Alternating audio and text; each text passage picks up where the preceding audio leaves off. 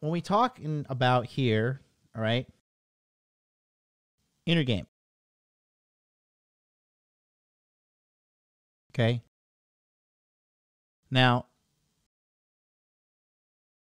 this is self-esteem, self-love, and overall mental health. Okay? This is the number one backbone that all you guys should be focusing on as men. All right?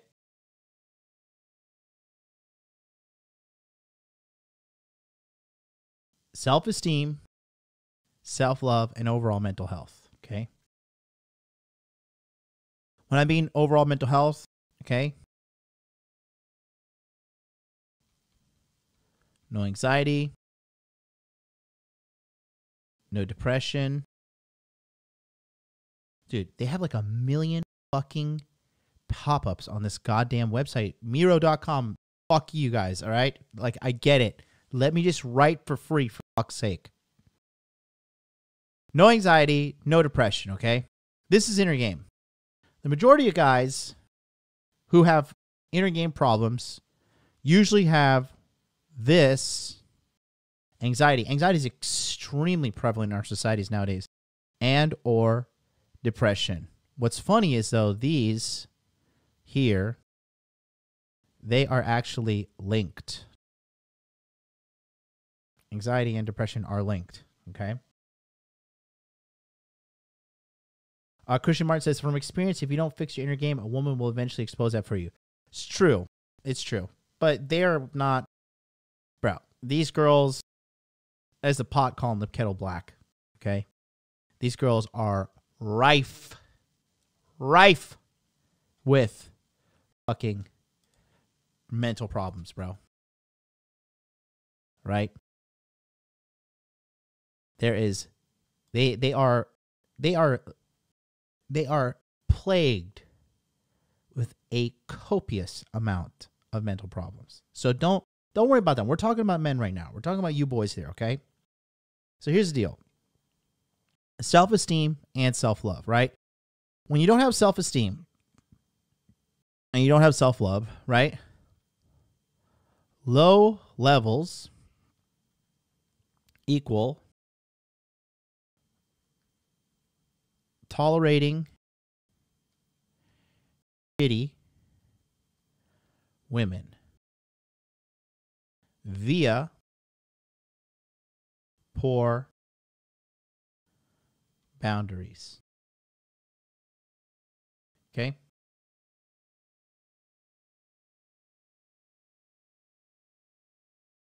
If you don't have good boundaries, you're going to tolerate bad behavior from a woman. If you don't have good self-esteem, you're not going to tell your woman when she's doing something you don't like. You're going to tolerate it. And when you tolerate shitty women, their behavior typically amplifies. They get worse and worse and worse. In addition to that, you're sitting around in a situation that is not good for you. Okay?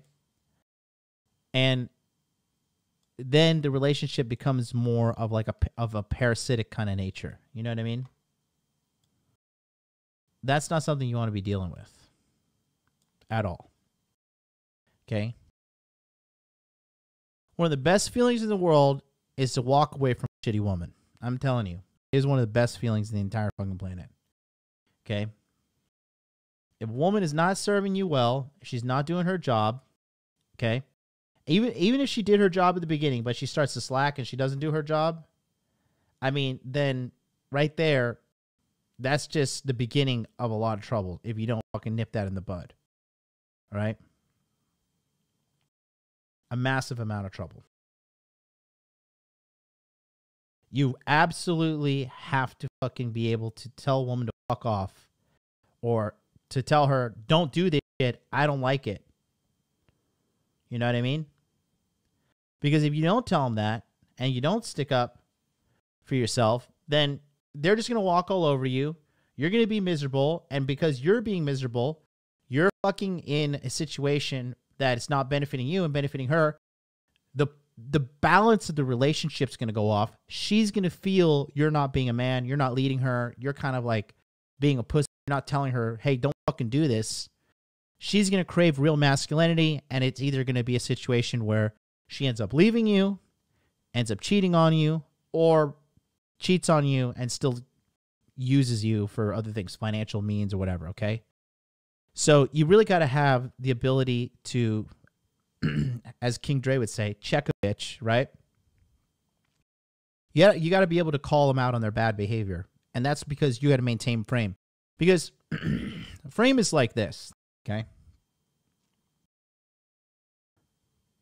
Here's your relationship, okay?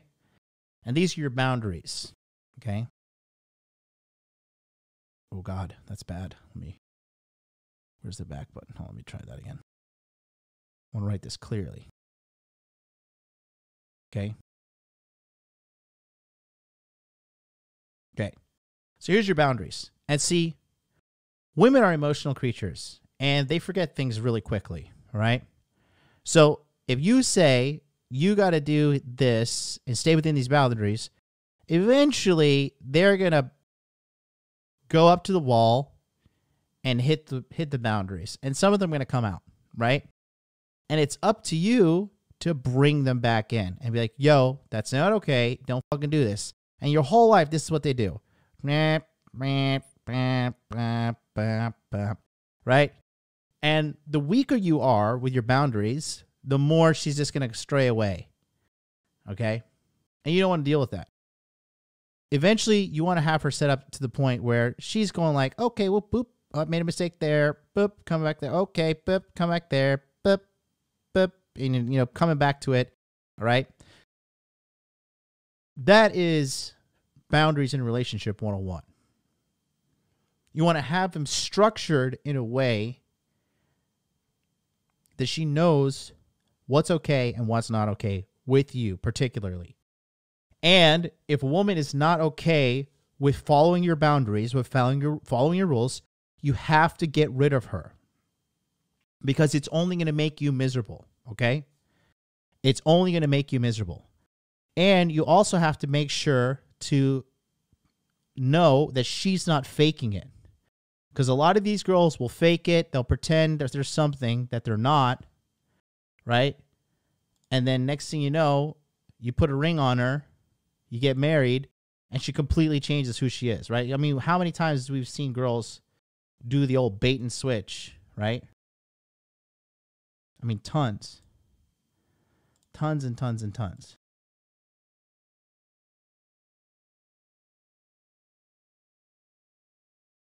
How many of you have seen a man being dragged around and treated like shit by his woman, right? Put a 1 in the chat if you've seen that happen. We all know. I know we're going to see a bunch of 1s. And the reason is because it's twofold. The guy has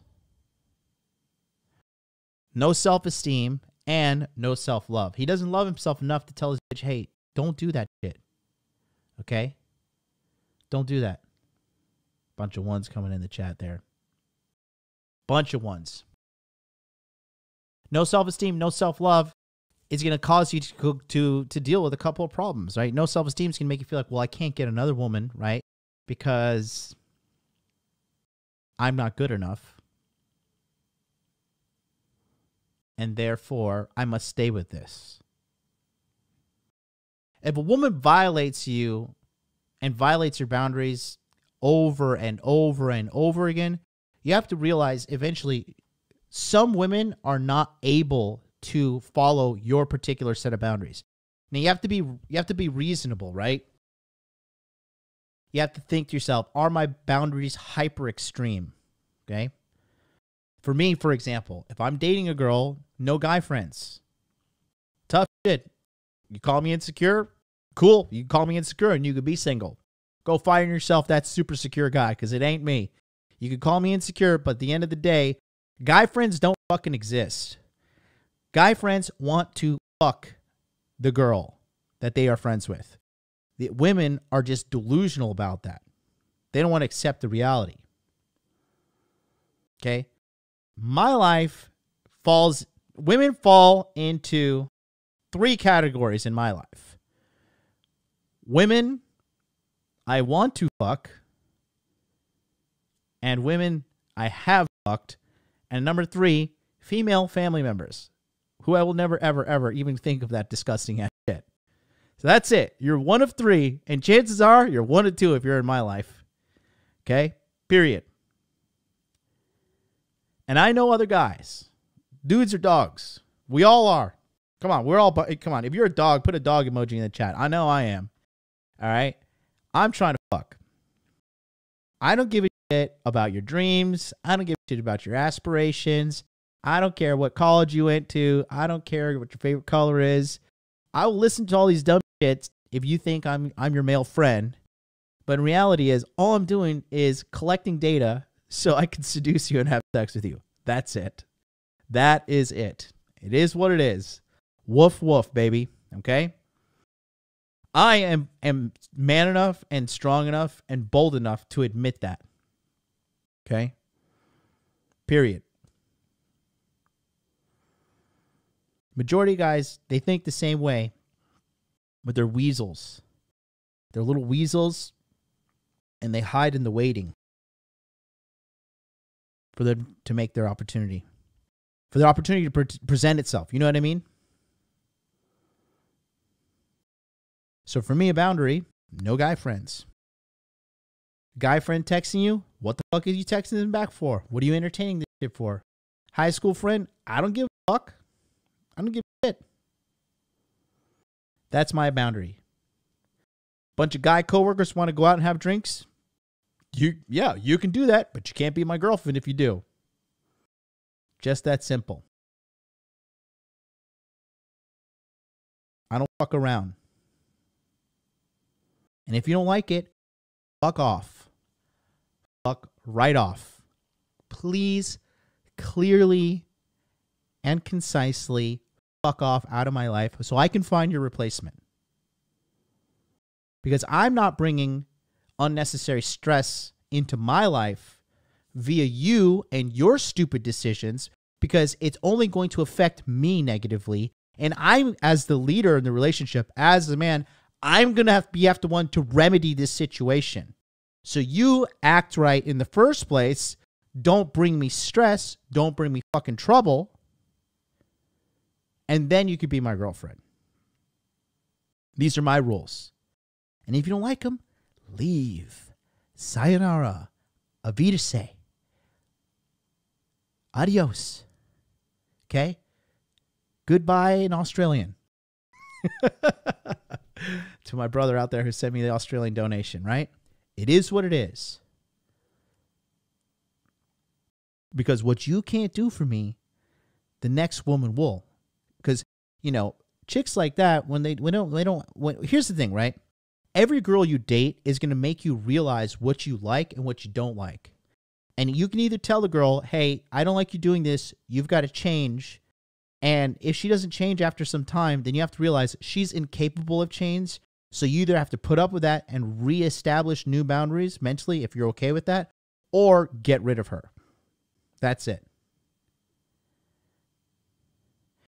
Joelle says, John, what are your thoughts on these delusional women that want to be friends after ending things on a romantic level? No, I have, like, why do you want to, because you got to put the shoe on the other foot. Is she going to be okay with you being friends with your ex-girlfriend? The answer is no. So why should you be okay and keeping in touch with all your ex-dude friends? I'll tell you why. Because she's a fucking slut. Okay? If she's constantly keeping in touch with exes, that means she's going to have sex with them once in a while when they come around. Period. Guys, you have to realize the vast majority now of women these days are sluts. The vast majority of them. Good girls are the rare things. Back in the day, it was the opposite. A couple of outlier girls were sluts and the majority of women were good women. Now, they're all sluts. A very, very, very small percentage of them are good. So when you allow sluts into your life and you allow women with slut behaviors into your life, you're making an investment in problems that are going to happen down the road. That's slut behavior. That's not good girlfriend behavior. Okay? Why do I want you to be in touch with a dude that used to fuck? Like, what is the benefit of me and you building a life moving forward and you're still keeping in touch with some fucking dude you used to fuck? Like, what benefit is this dude bringing to your life that I can't do?